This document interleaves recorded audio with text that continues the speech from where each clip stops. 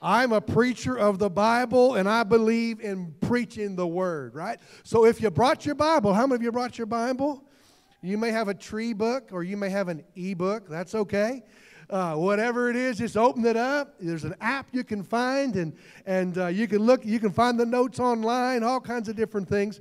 But open it up, if you would, to Hebrews chapter 11 and verse number 23. We've been in a series of messages that we've been looking at the heroes of the faith, right, who overcame the world. And what we've really learned, I hope, is that they weren't really such great heroes as they were simple people who just believed the Lord. They trusted God.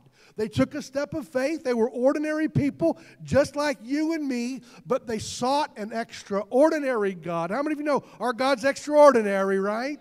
Amen. And so they did great things, and what they did, we can do. If you live by faith, you also can become a faith hero as well. And so we're going to look this morning at the choices that faith makes. Now, I want you to understand today that all of us are in reality a sum of all the different choices that we have made in life.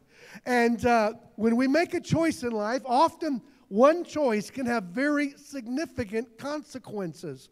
A good choice can bring great benefits into your life. A negative choice can bring very costly benefits into your life. But how many of you remember at least one good choice that you made? Wave at me. How many of you can remember a negative choice that you made? I've made a few of those myself, right? But every bad choice brings consequences as well.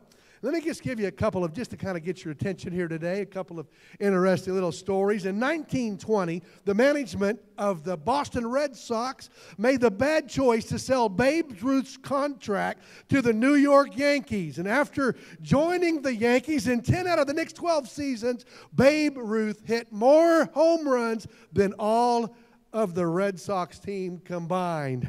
Amazing. How about this one in 1955? Sam Phillips sold to RCA Victor Records his exclusive contract with the young singer by the name of Elvis Presley, thus forfeiting royalties on more than 1 billion records. How many know that was a big mistake, right?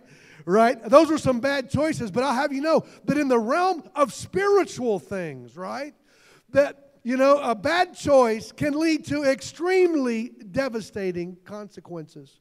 Rejecting Christ can cause a person to spend an eternity in a place they didn't even want to know existed.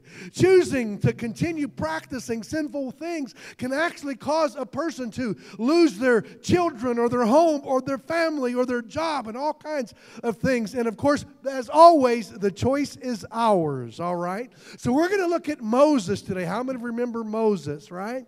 Everybody's heard of him, and I'm going to give you a little brief synopsis of his life today, in case you just kind of to refresh your memory.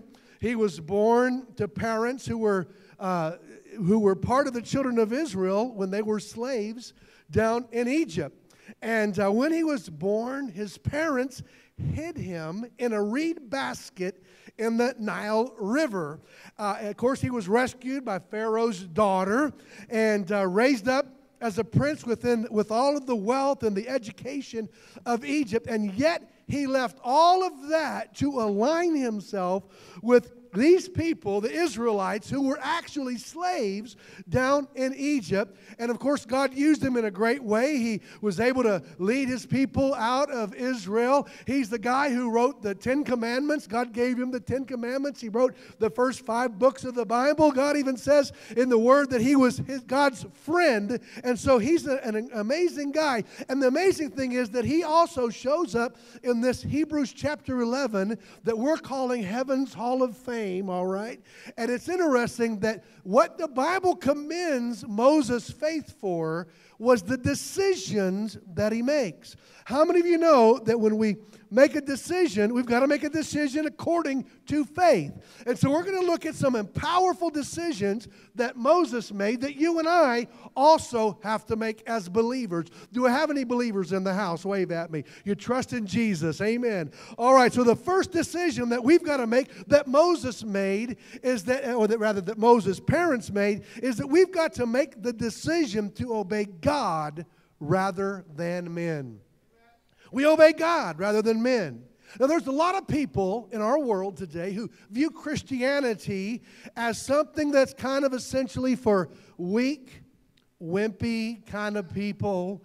You know, people with not a whole lot of backbone, people who never take a risk, that kind of hide in their house, kind of afraid of the world, and, they're happy with kind of a dull, boring type of lifestyle. How have you know that is so far from the truth? It's incredible. The Bible says that the righteous, that's you and me if you're a believer, that you and I ought to be as bold as a lion. Amen. It is the Christian who stands up against injustice, who stands up when everything else is wrong, everybody else is quiet. Generally, it's the Christian that stands up and says, we've got to do the right thing. Come on. I'm just here to tell you that Christianity is not for the weak. It's for the strong. A believer will stand up in spite of danger and criticism or threats. And how many of you know that it takes a lot of internal courage to go the opposite direction that the world is going in, right? To live a life that's completely different. Amen. And so let me just read to you about Moses here. And the story of Moses here in Hebrews 11 begins with the faith of his parents. And we know from Exodus 6, the name of his parents were Amram and Jochebed, all right? So Hebrews 11 and verse 23 says this. It says, by faith, Moses, when he was born, was hidden 3 months by his parents because they saw he was a beautiful child, and they were not afraid of the king's command. Now, as you read this, you've kind of got to use your imagination, all right?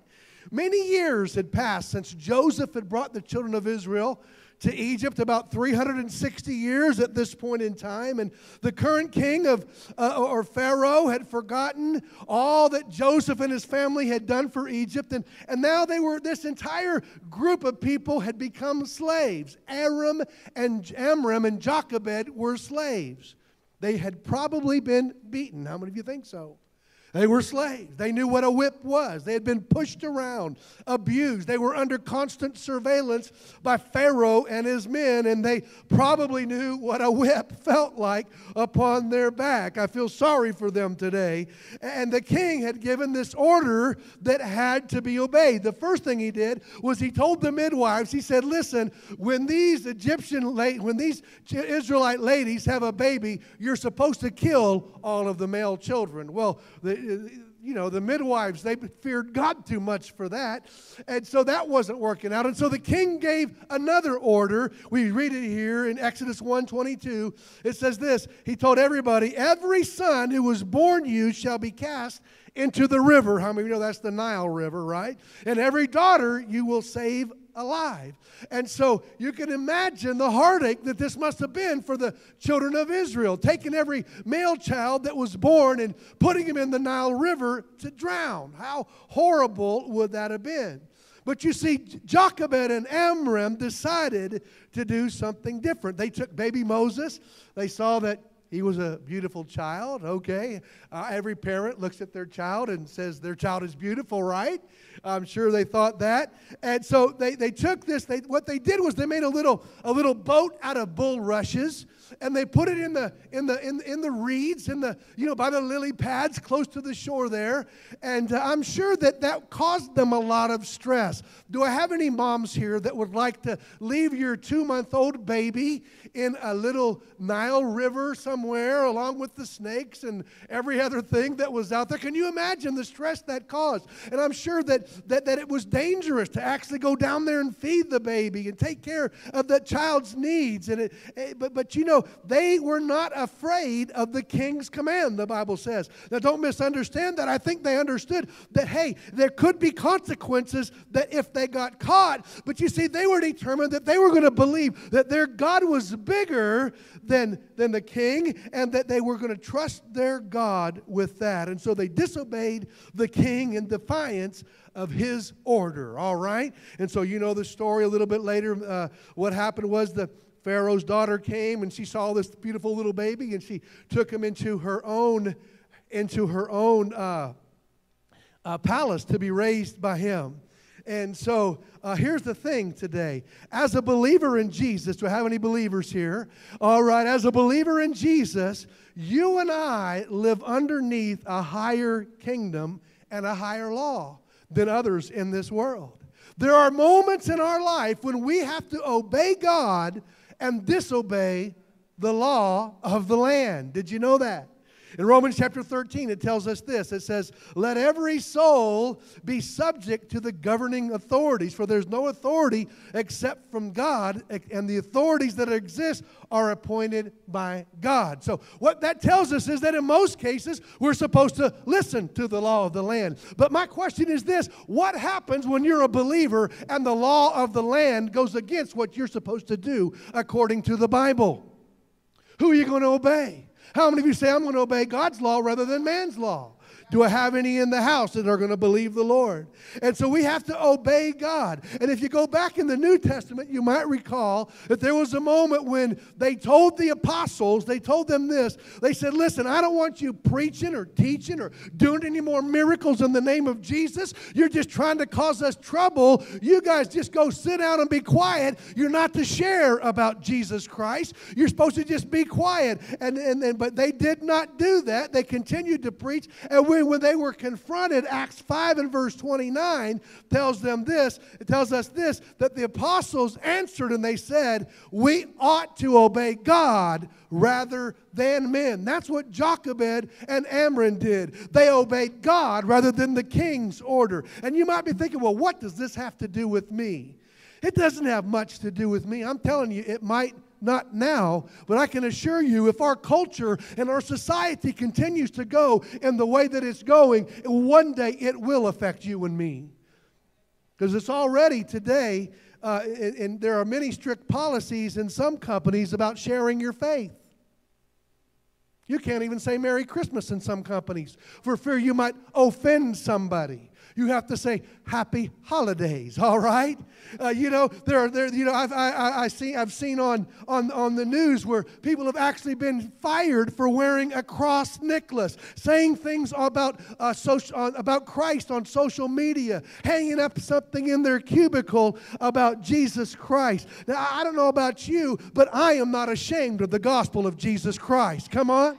I am proud to say that I'm a follower and that I'm a believer in King Jesus, right? And I'll tell you, when I was a security officer out there in the world, and even in my life as a pastor, I do my best to share Christ wherever I have an opportunity. But I'm not going to be limited by man's rules. And it's not just you, but it's me as well. How many of you realize that there's an agenda in our world today that they're trying to tell pastors what they can preach and what they cannot preach? There's coming a day in our world when our government will say, hey, if you start preaching about certain things that are found in the Bible that are sinful, it's going to be considered as hate speech. Well, let me tell you something. I, for one, am going to preach the Word of God and all of it. Hello? Because I answer to a higher authority. Come on, somebody. We've got to obey God rather than men. This morning in Korea and in North Korea and in China,